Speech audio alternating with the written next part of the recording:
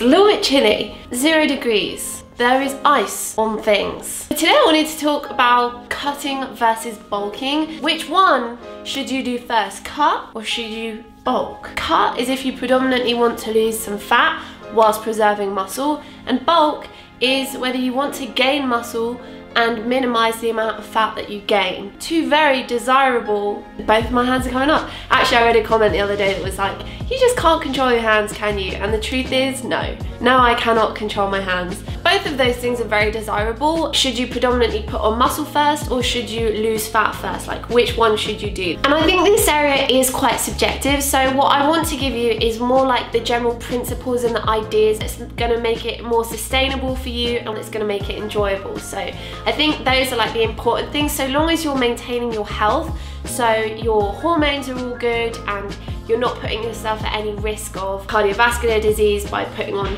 too much fat, and you're also not putting yourself at risk of underfueling yourself to the point where you become ill because you've impaired your immune system and other such things that come about with lack of nutrition. But yeah, we'll talk about which approach you should do first. So if you like this video, make sure to give me a big thumbs up, hit the subscribe button, and we'll get straight into talking which one you should do first. Cut and bulk are basically like terms that have predominantly come from bodybuilding. I don't really do any bodybuilding, but it's kind of terms that are quite familiar with people and they're catchy. Like cut and bulk, they're catchy words. So I think that's why most people kind of understand them. They are just words to kind of highlight a certain approach. Like, should you predominantly put on muscle first or should you lose fat first? Like, which one should you do? So when I started, I was kind of underweight, but I wanted to build some muscle. So I actually started personally with a bulk, and I started building muscle and I started eating more so that I could sustain my training and help me increase my muscle size. And the thing is, like, my BMI wasn't even that low. My BMI was 20, but for me, my BMI being 20 is still very low. Like, it's not where I'm healthy, it's not where my body wants to be, it's not where I function best. So I definitely needed to put on weight, and I knew that. So I needed to increase my muscle mass, I needed to bulk, I needed to build some muscle. To be honest, I feel like my biceps are getting a little bit small. I don't really train my biceps anymore. And then I went through a series of cutting, and I think the importance is just doing it in a way that is healthy and sustainable and has a much more long-term approach. I've done it where I've gone like way too extreme either way, and then my body just ends up in a big like confusion. Give the body a little bit of time so that it's like, okay, we're building some muscle, I can do that, let's build some muscle, and then it works with you rather than just being like, nah, you're doing your own thing here. Like, I'm just gonna step out, and sometimes I'm gonna work against you. So I think it's more about like what your starting point is. If you're severely underweight, then I would recommend seeing a specialist to help you get on track and sort your nutrition out. There might be like an underlying issue that might need addressing first before you go about with any changes like this. But if you are a little bit underweight and your body fat percentage is low, then I would recommend kind of starting a more bulk approach. So starting to increase your muscle mass, doing some hypertrophy training, and that's going to help you build muscle. And on top of that, in order to help you build muscle, you're going to be eating a calorie surplus. Again, I don't think it's necessary to go like massively overboard, and I think it's still important to have like a balanced diet. So a balanced, varied diet where you're getting in your carbohydrates, your proteins, your essential fats, and your micronutrients. And there are studies that suggest that protein pulsing, having something like 0.25 grams per kilogram of body weight 5 to 6 times a day can really help with muscle recovery and making sure that all of that protein is getting assimilated. Because you'll be in a surplus, you will be gaining a little bit of fat, and that's just inevitable. It's more about looking at things in the long term. Like, if you want to build muscle, you're gonna have to sacrifice something for a little bit.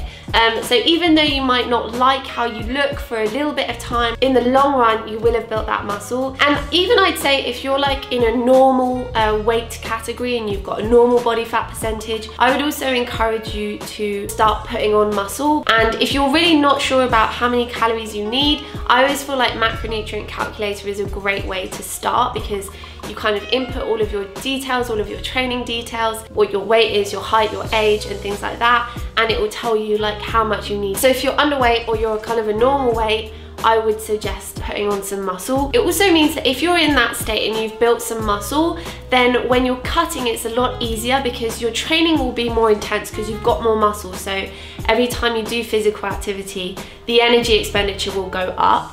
It also means that you'll be increasing your basal metabolic rate. So actually, as you build muscle, your metabolism increases. But if you did the inverse and you went into cutting straight away, then you won't have that muscle to kind of increase your basal metabolic rate or to increase the energy expenditure during training sessions. So I think it is important to build muscle first rather than cut first.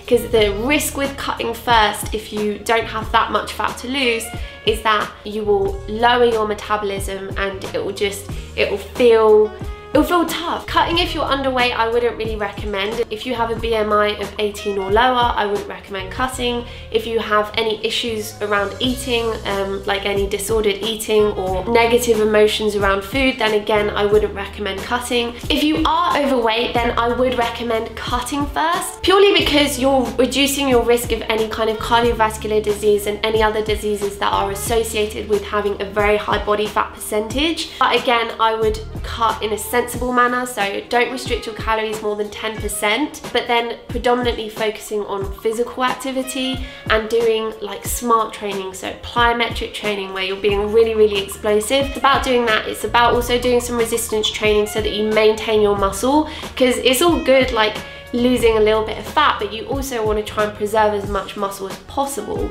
so that you don't completely lower your metabolism. Having more tissue that is metabolically active can really help in just kind of also helping to burn calories post-workout. So I think it is really important to do weight training even when you're in a cut. Give it a little bit of time. Like, our bodies do take about 4 to 5 weeks to really see any kind of differences, and even those differences will be quite small. So very much see it as like a long-term thing, and for me, I always think that if it's long-term, it's gonna last a lot longer. Your results are gonna last a lot longer. The phases of cutting and bulking can change. Like, some people do them for 2 to 3 months, some people will do them for a lot longer, like 6 months, or sometimes even longer if they're bulking and they don't care about whether or not they can see their abs, they just want to keep gaining muscle, then they'll bulk for even longer. But typically you would bulk for a couple of months, 3-4 months maybe, then you would cut, then you can actually see the muscle that you've built, you can kind of reassess and be like, okay, I need to work more on this, bulk again, cut again, see whether you're happy with it. And then it's kind of one of those things where it's like you're chiseling something, then you add the mold back in, then you chisel it away again, and you mold it back in, and you're like, okay, now I think I've achieved something, and now I can just kind of maintain that you've built a good amount of muscle and a sustainable amount of fat. Then it's a good place where you can start to maintain. And I feel like that's where I'm at now. Like, I've got to this stage where I've built the muscle that I want to build. I'm not that interested in building more muscle. Of course, I like to get stronger, but typically that doesn't really impact muscle size. That's more like adapting the nervous system.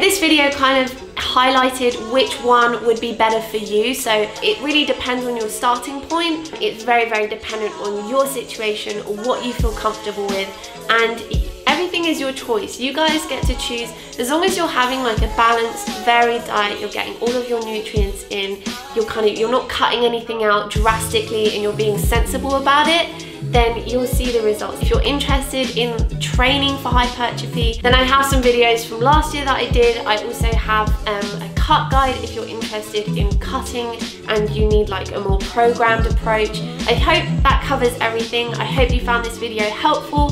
Thank you so much for watching. If you did like it, give me a big thumbs up, hit the subscribe button, and I will see you guys next time. I'm actually in Kenya as we speak, but I filmed this in the UK. But the next video will be in Kenya. So I'll see you guys in Kenya.